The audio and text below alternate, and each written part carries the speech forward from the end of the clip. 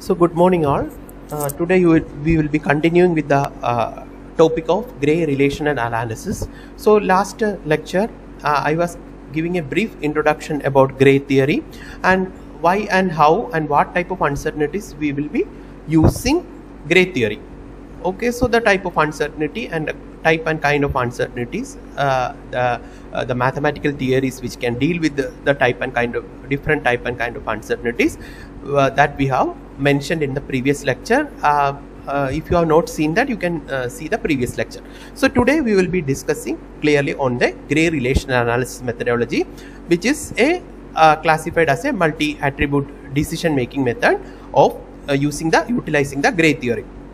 Okay, so this is as a kind of Grey relational based method, and we will be discussing the step-by-step implementation of the Grey relational analysis. So we will be taking a logistic partner selection problem. So we are discussing a real research problem so that it will be easy to replicate for your studies also, because usually in the case I already told in the previous lecture that the sample problems will not be as such, you cannot replicate for any research problem because it will be difficult to incorporate, because the sample problem will have limited number of alternative and very limited number of attributes. So for this sample problem demonstration with a particular MCDM or an MADM, that you will have so much of struggles to implement for a real research problem.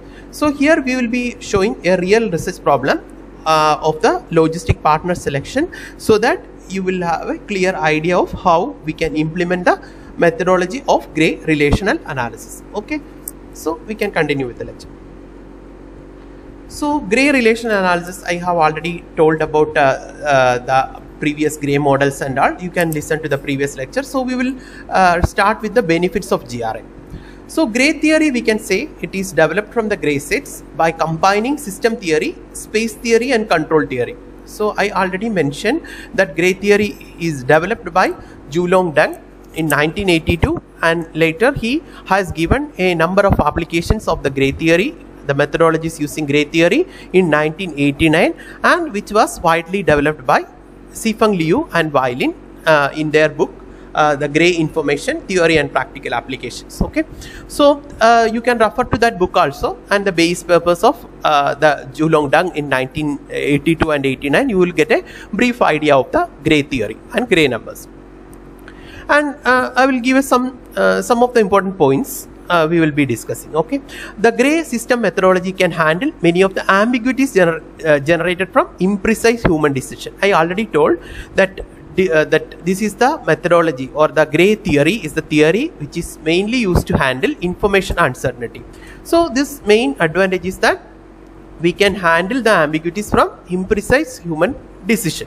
Okay, then the theory can be successfully incorporated with any of the decision making process so as to improve the quality of judgment or the exactitude of results. And one of the major advantages, we can say, it is like it can generate satisfactory outcome using relatively small amount of data or great variability among the factors. So we can say that we have I already discussed this in the previous lecture, but we can I will be repeating that the advantage or the beauty of Grey theory is that we can get reasonably good conclusions out of very small data sets. Okay, it is possible through aggregate regularization of the data through proper treatment. So we will be analyzing, so the whatever data available, we will be treating through like different processes. Maybe in the incidence analysis we will be doing strengthening, weakening operator, aggregator operator, so many operators we will be employing, and finally we will be making the data that will be able for prediction or able to make the incidence analysis or maybe relation analysis. So this is the beauty of Grey theory, that we can do aggregate regularization of the data through proper treatment. Okay, so the steps in the partner selection problem, we can say the first step. So the first step is you have a company and you have to find the who are the available alternative logistic partners. Okay, so these alternative partners of the logistic partners, we can represent it by SI, where I is representing the index that is varying from S1 to M. So I can vary from 1 to M. M is the total number of partners available. So maybe we can form a committee of different members so that we can have a proper evaluation that these are the maybe 5 available logistics partners are there. They are ready to supply or supply the third party services or the third party logistics services for the company. So we are analyzing that SI, that is SI 1, 2, 3, 4 etc. up to SM number of, that is M number of partners. Next, what we have to do, the second step is we can survey on the attributes of selection, right? We have to fix some of the attributes for the selection of the logistic partner. So we have to, next this analyst, they can identify the factors for the critical impact of the partner selection. So we can consider maybe sustainability factor, maybe the primary performance factors we have to consider first. So which are the primary performance factors? With the price or the cost we can say, and the quality, then with the flexibility. Okay, then we can consider other factors, responsiveness, resilience or sustainability. Okay, so many factors you can include for the logistic partner selection according to your problem. Okay, so you can consider which is your basic problem, and based on that you can modify your partner selection problem. And these attributes, this indicated here as SRA. Okay, so SRA J equal to, so here J indicates the factors. Okay, so there are n number of factors. Okay, so J varies from 1 to m, 1 to n. Okay, so this is, so there are n number of factors or attributes for selection, and we have m number of partners available. Okay, so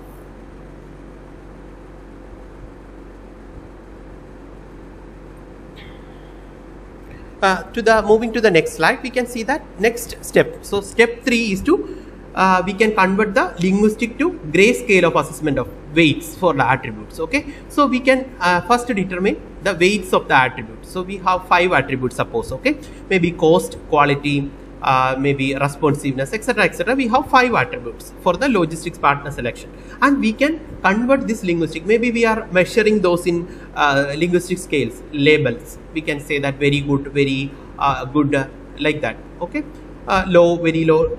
This kind of labels you are measuring with respect to, based on the committee of the experts. You are measuring the weights of the attribute, determining through maybe in linguistic label you can convert it into Grey scale. So what is a Grey scale? A Grey number will be having a lower bound and an upper bound. Suppose somebody is giving a value of very good. Okay, you can use a conversion scale, like very good is equal to 810. Okay, and maybe good we can represent it by 8, maybe 6 to 8 we can represent as the good value. Okay, so that way, based on a conversion scale, you can easily convert the linguistic labels into the Grey scales. Okay, so Grey number will be having a lower bound and an upper bound. So in most partner selection problem, we have attributes. The main problem we are facing with any supplier selection problem or the logistic partner selection problem is that we have, for evaluation, we have both qualitative and quantitative criteria, and we have to incorporate the qualitative as well as quantitative criteria for evaluation. Okay, then we have the ambiguity. Okay, we have the ambiguity for the imprecise data, and this can be reduced with the linguistic assessment of the attribute. Okay, so because we are saying you are simply giving 8, 10 means that somebody may be very good will be 8 only, and someone may be out of 10 you are getting, then only you will be giving very good. Okay, so that kind of that ambiguity can be incorporated by, from you are converting the linguistic label to a Grey number. So this is the advantage of that. And the linguistic assessment can be converted into associated Grey values, where Grey value is having a lower bound. It is denoted by G with a line below, and an upper bound with a G on a line which is shown in the upper side of the G. Okay, so G, this a line below which is shown which is indicating the lower bound of G, and a line above G which is indicating the upper bound of G. Okay, now we can see that there are T analysts in the committee. Okay, so each analyst is represented by K. Okay, so Kth analyst will be evaluating the weights of the criteria or maybe the logistic partner. Okay, so K equal to 1, 2, 3 etc. up to T. So there are total T analysts. So which are the notations we have? M, N and T. Okay, so what is M representing? M is representing the number of logistic partner, N is representing the number of attributes for we are considering for evaluation, and T is representing the number of analysts in the committee. Okay, now the weights in linguistic scales assigned for the kth analyst can be represented by WJ1, J2, J3, etc. up to JT. Okay, so this way we can represent it for the weights given by the analyst. Okay, so this can be, we can represent it in gray scales. That gray number is represented by an into mark inside a circle. So this is shown as the gray number WJ1, gray number WJ2, and it is read as gray number WJ. Okay, WJ3. Similar way we can indicate it. Okay, so the set of gray number associated with the weights. Okay, now what we have to do, we have T number of analysts, so we have to aggregate the responses. So we can take the average of the responses. So you can simply take the gray average of the responses. The gray average is similar to the normal number average. We can say that you take the average of the lower bound and the average of the upper bound. Similar way, 1 by T into the gray number WJ1 plus gray number WJ2 plus etc. up to gray number of WJT, which is the last analyst rating. Okay. Now what we have to do, this can be aggregately we can represent it as the gray number Wj equal to 1 by T, sigma k equal to 1 to n. K is the individual analyst of gray number Wjk. Okay, so we can indicate in this like reduced form. Okay, so then we can say that each the aggregated gray number or the gray number which is rated, the weights given will be having a lower bound Wjk and an upper bound of Wjk. So this is the way we are indicating. Now in the above equation, what we can modify, you can expand it right at 1 by T into k equal to 1 to n, lower bound of Wj, comma 1 by T into sigma k equal to 1 to T, upper bound of Wjk. So this is the gray operations. You can read on the gray addition, multiplication, subtraction, and the division. Okay, so addition and subtraction are very easy. I already told you can take the average of the lower bound and average of the upper bound. Multiplication and division are little bit complex. So wherever it is needed, I will be explaining how gray number is multiplied. Or you can refer to the base paper of Deng for the basic gray operations. Okay. Now we have to convert the linguistic gray scale of assessment. So we have the attributes rated for the particular logistic partner, right? The attribute J is rated by analyst K for the partner I. Okay, so we have the Jth attribute which is rated by the Kth analyst for the particular logistic partner I. So this we can represent it as Gij.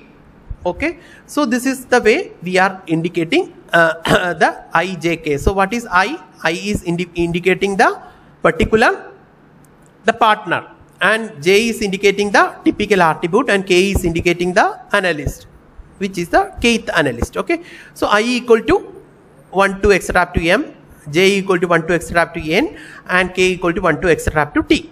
So this already we mentioned. Okay, so don't confuse Ijk. So these indices are for different indicating the one for the partner, logistic partner, second for the attribute, and third for the analyst. Okay, so this we can represent as gray number of Gij. Okay, so that will be simply we can denote it as the lower bound of Gij, comma upper bound of Gij. That is the gray number Gij can be represented. And similar way we can take the average of the rating. Similarly we have taken for the weights. Okay, so Gij, that average is equal to 1 by T into Gij1 plus etc.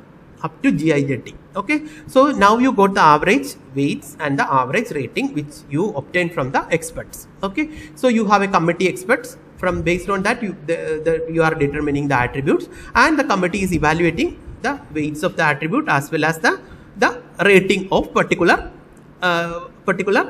logistic partner. Okay, so we have different logistic partner. We are rating on each attribute how they are performing. Maybe in a linguistic scale. Later we can convert it into the gray scale using a conversion scale. I already mentioned that. Okay, so this equation how we can modify, we can simply take it as the lower bound of 1, that is 1 by T into sigma k equal to 1 to T, gray number of Gij, which we can take it inside with the lower bound and upper bound, that is 1 by T sigma k equal to 1 to T, the lower bound of Gij, comma 1 by T into sigma k equal to 1 to t, the upper bound of Gijk. Okay. Now we can establish the Gray decision matrix. How we can establish Gray decision matrix is obtained from the average Gray rating. So this is indicated as Gray number of Gij. Okay. So this we can take it as the average of the responses, or the average of the rating you can take, similar to that previously mentioned. So that is represented by the now k is not there. Why? We have taken the average, right? So k is removed from the picture because we have taken the average of all the respondents, t respondent, and so k is not in the picture. So the Gray number Gij is representing the average of the ratings. Okay, ratings of the alternatives. Alternative means the logistic partner here. So how we can represent? We can represent it using the D matrix. D equal to Gray number G11, G12, etc. up to Gmn. Okay. So where M is representing the partner and N is representing the last partner and N is representing the last attribute. So this way we can represent the matrix. Now what we have to do? We have to do a normalization like all other MCDM processes we are doing. So normalization we can do for fixing the limits between 0 and 1. Okay. How we can fix the limit between 0 and 1? So we have two ways of normalization for the cost attribute, or we can say that the cost attribute and we can say in a different way that that the benefit attribute and the non-benefit attribute. So because price and all non-benefit attributes usually, and other conditions, maybe we can say for the resilience, the capabilities of the supplier, flexibility, etc. can be the benefit attribute. So we have the benefit and cost attribute, or we can say that we have the benefit and non-benefit attribute. So we can separate both and we can normalize both of them. So a cost attribute can be normalized as, how we can normalize the minimization attribute, that is Gj min divided by the upper bound of Gij, comma Gj min divided by the lower bound of Gij. And what is Gj min? I will be showing Gj min is equal to the maximum over I, the lower bound of Gij. So what is only the lower bound values of the Gray number? You check it and you take the minimum over I. So the minimum over I means that it is a row minimum or the column minimum. I is representing the row, but the minimum of I, that is representing the column minimum. Okay. So what is the indication of that? Because you in any MCDM you please note this point, because minimum over I or minimum over J is shown. I is representing the row, but minimum over I means that you have to take it across the column, because first column only, first row first element, second row first element. So actually what you are doing taking the minimum across the first column. Okay. So minimum over I means that you are taking the first column minimum. Okay.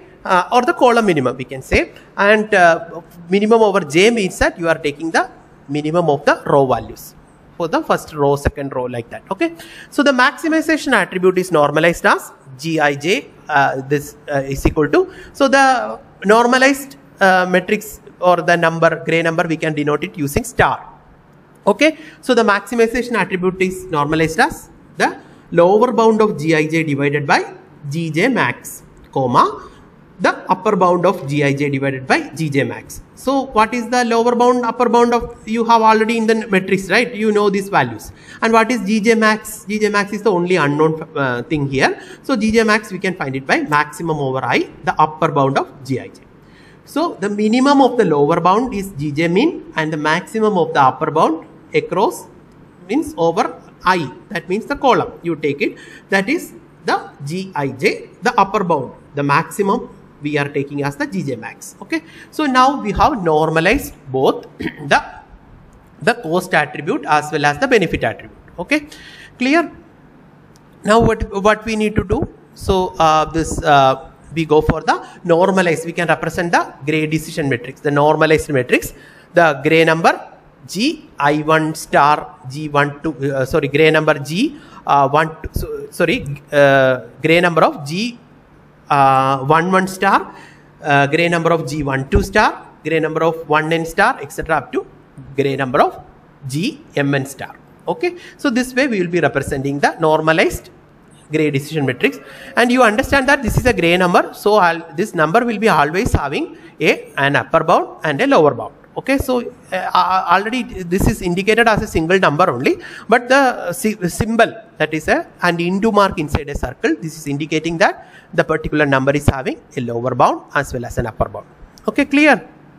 Now what we need to do, we have to multiply with the weights, right? We have already determined the weights of the attribute, so we can multiply with the weights. Okay, so Gij matrix can be multiplied with the Wj. Wj is the weights of individual attribute.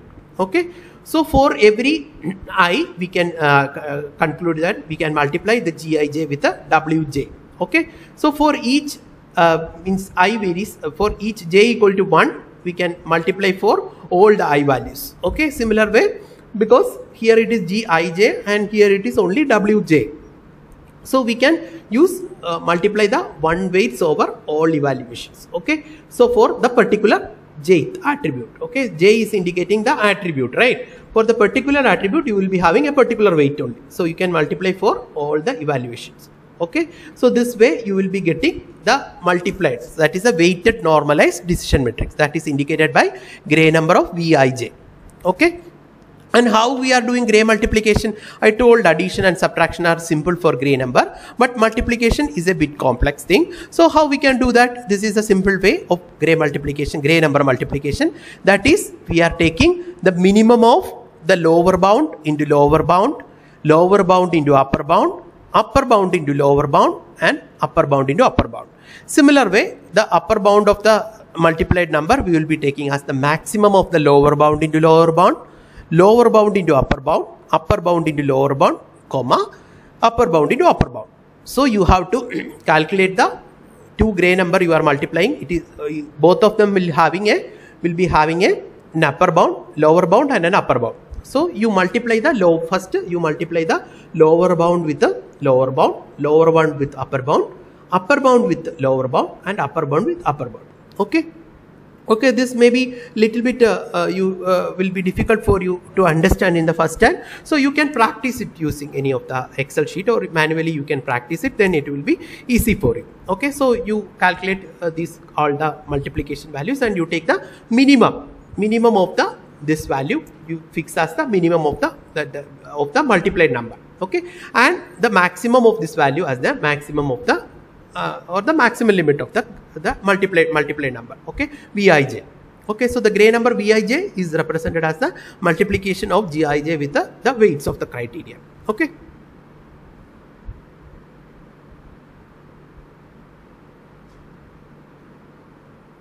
So now how will be doing the weighted normalized matrix? We can represent it as D double star. Okay, so D was representing the first initial matrix, then D star is the normalized matrix, D double star is the weighted normalized matrix. Now our problem we can solve using the weighted normalized matrix. Now everything, the initial part is over. Okay, it is representing the Grey number V11 etc. up to Grey number of Vmn. Okay.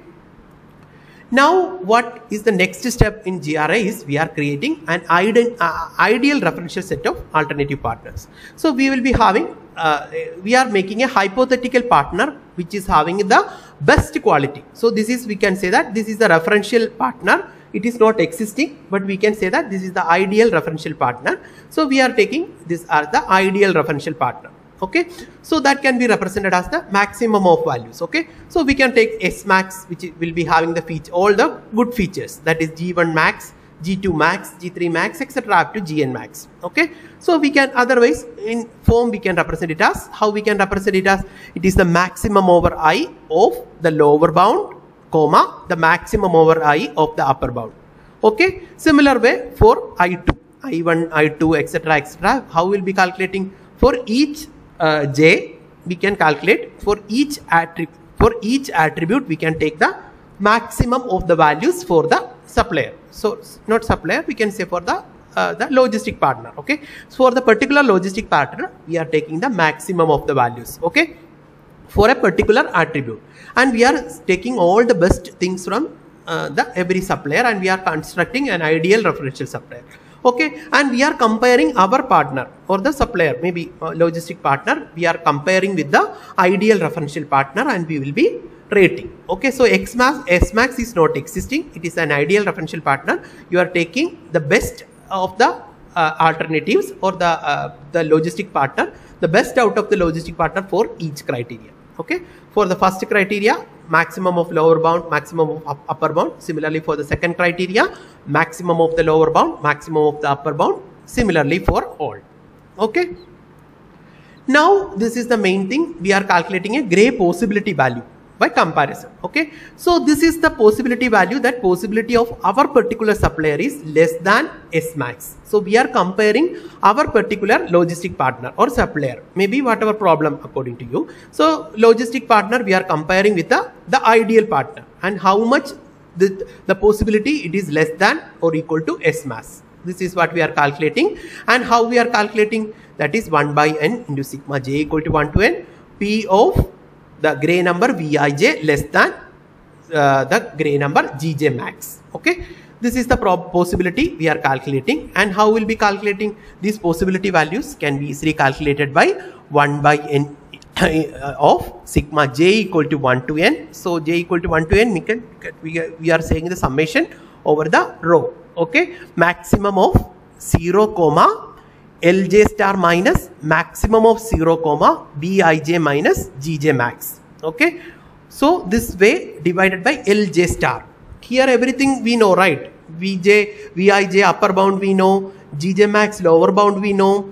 Only thing unknown is Lj star. So Lj is indicating the length of the Grey number. I will be showing how to calculate the length of the Grey number. So how this equation can be elaborated? J equal to 1 to n, right? So 1 by n into first j, how will be calculating maximum of 0? For every j, you put 1 only. L1 star minus maximum of 0, Bi1 minus G1 max. Similar way, we calculate for the j equal to 2, j equal to 3, etc. up to j equal to n. So this way you can expand it. The second formula we are showing is the expanded formula of the first one, where we are putting, wherever j is finding, we are putting 1, 2, 3, etc. Okay, so this way you can extend it, and the summation will be giving the possibility values, that our particular logistic partner is less than the ideal partner. Okay, less than or equal to the ideal partner, referential partner. And only thing, all other things are known, only thing unknown is about the length of the Grey number. I will be showing the calculation. Okay, so L is representing the length of the Grey number, which can be calculated as Lj star equal to length of the Grey number Vij plus length of Gj max. So how will be calculating the length of Vij? It is Vij upper bound minus Vij lower bound. Similar way, length of Gj max, Grey number Gj max, how will be constructing the upper bound of Gj max minus lower bound of Gj max. Okay, you will be getting both values. You will be adding that, you will be getting the length of the Grey number. Okay, now we got all the length of the Grey number for Vij upper bound minus lower bound plus Gj max upper bound minus lower bound. Now we can prioritize the logistic partner based on the possibility values, or we can say with the probability also. This is actually possibility value. So possibility values we can say Si minus Si less than or equal to S max. So how the value is less, what is the meaning of that? If the possibility value is less, the partner is better and more close to the ideal referential supplier. Okay, so the possibility that our supplier is less than S max is less, that is the what is the meaning of that? It is very close to the ideal referential supplier. Okay, the possibility that it is less than, the value is less, means that it is closer to the ideal logistic partner. Okay, so we can say that the alternative is best. Okay, so we can select the logistic partner which is ideally close to the ideal referential partner, or we can say the possibility values we have calculated are low values. Okay, based on that we can do the evaluation of the logistic partner. Okay, so and these are the references. You can go with that. First two references are the paper references of the Julong Dang paper, and the second two are the Sifeng Liu and Weiling papers, the textbook. Okay, you can refer to that for more information. I think this is hope this is clear for you, and thank you for attending the lecture. And one more additional thing I will be mentioning, you will be having a confusion with this part, right? Maybe because the Vij, here you have both values I and j, but here it is only j is there. Okay, so how we'll be calculating? So this is the possibility of that Si is less than or equal to S max. So you are considering the particular partner only. So I equal to 1 means that you are taking the first partner only. Okay, so based on I equal to 1 only, you will be making all the evaluation. Okay, so this way you can calculate it. Okay, I equal to 2 means that you have to calculate this possibility value for the second one. Okay, so Si less than S max is the general formula. For I equal to 1, you can put everywhere I equal to 1, then you will be getting only one number. So don't confuse that there are ij for V and for only j for G. So how will be calculating? So for each I you are calculating. So there the confusion will be over. So for each I, for I equal to 1, you will be calculating this value, possibility value for the first logistic partner to be less than S max. For I equal to 2, you will be calculating this value for the second logistic partner. Similar way, you will be calculating length also. So there is no confusion that here it is ij and here it is j only, and how you will be summing the length of these. Okay, so for particular I equal to 1, we are calculating these values. Okay, so hope this is clear, and you can practice with a small problem. You will be more clear in understanding the Grey relational analysis. So I have given an example of the real research problem so that it will be more easy to replicate your findings into your research problem. Okay, I hope this is clear for you, and thank you for attending the lecture. Okay, thank you.